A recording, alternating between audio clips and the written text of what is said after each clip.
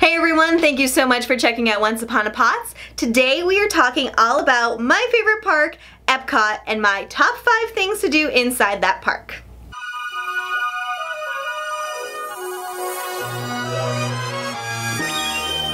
So, as some of you may know, Epcot is my favorite park. Granted, there are things that I love in each park, but Epcot for some reason has the whole shebang for me. And it was actually really hard for me to narrow down a top 5, which is why you'll see some kind of honorable mentions in this video.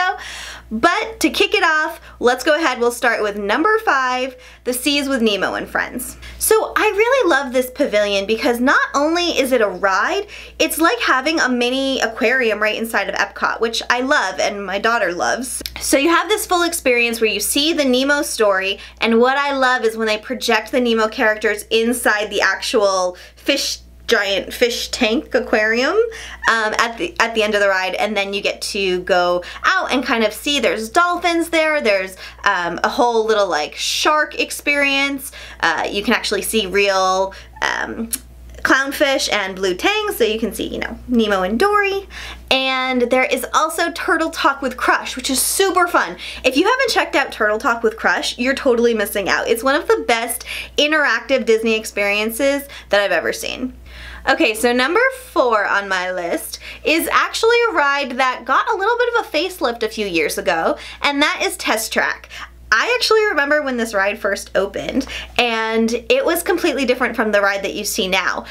It's still a great ride. There's still that thrill of when the doors open up and you are outside and you're only going 60 miles an hour, but it feels like you're going so fast. It's a really fun ride, and now it's very interactive with the queue, and you kind of design your own car and see how fast your car performs, and it gets a little competitive, so it's a great ride. That's Test Track. So number 3 on my list is one of my favorite rides in both Disneyland in California Adventure and here in Epcot, and that is Soarin'. But in Epcot, it's actually Soarin' around the world. So it's a completely different video that you get to experience than in California. So what I love is that they brought in a bunch of new scents and sensory experiences. It's a really beautiful video.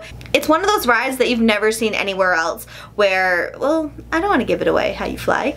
Go check it out.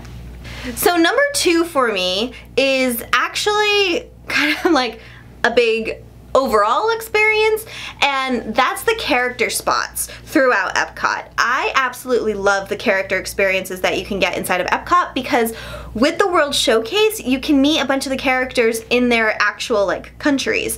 So you can meet Mulan in China, you can meet Snow White in Germany, you can see Pinocchio in Italy, you can see Belle and Aurora in France, Winnie the Pooh and those characters, and Mary Poppins in England. I love how authentic it becomes, and it's a great experience for the kids or great photo ops for adults.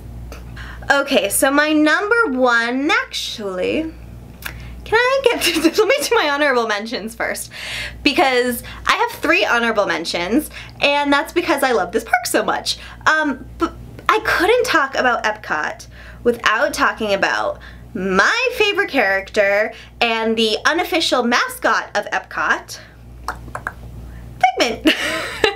I love this guy so much, he's so cute. So I do love Journey into Your Imagination, that whole experience. However, I like the original better. That's why I didn't make my top 5 list. Your ride kind of got hijacked. It got a little weird. Sorry. Anyway, but go check out Figment because he's just so cute. So the next honorable mention that I have is a brand new ride, and really it didn't make my list because I think it's a little bit of a Disney cop-out, but it's still a fun ride, and if you have a kid under 10, they're gonna want to see it, and that is Frozen Ever After.